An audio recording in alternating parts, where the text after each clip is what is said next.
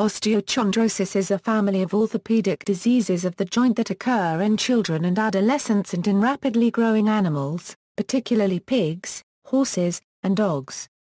They are characterized by interruption of the blood supply of a bone, in particular to the epiphysis, followed by localized bony necrosis, and later, regrowth of the bone. This disorder is defined as a focal disturbance of endochondral ossification and is regarded as having a multifactorial etiology, so no one thing accounts for all aspects of this disease.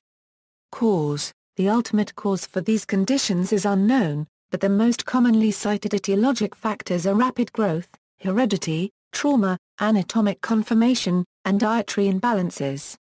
However, only anatomic conformation and heredity are well supported by scientific literature. The way that the disease is initiated has been debated.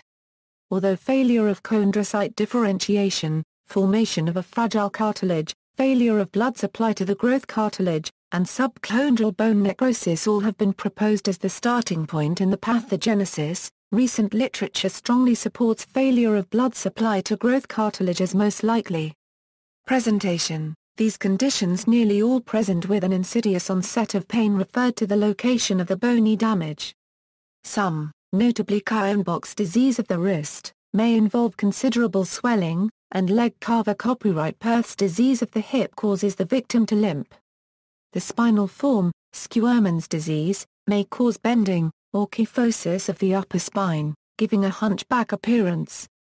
Human osteochondrosis: in humans, these conditions may be classified into three groups: spinal Schuermann's disease, which is a curve in the thoracic spine; articular, Legg-Carver-Copyright-Perth's disease, Carr-Paragraph-Lehr's disease, Panur's disease, and Freiberg's infraction; non-articular, this group includes Sever's disease, and Kienbock's disease of the hand, and other conditions not completely characteristic of the osteochondrosis, such as Osgood-Schlatt's disease and osteochondritis dissecans. Prognosis: the term osteochondrosis has been used to describe a wide range of lesions among different species.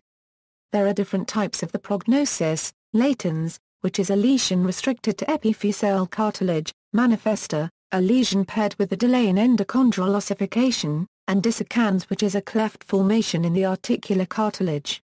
The prognosis for these conditions is very variable, and depends both on the anatomic site and on the time at which it is detected.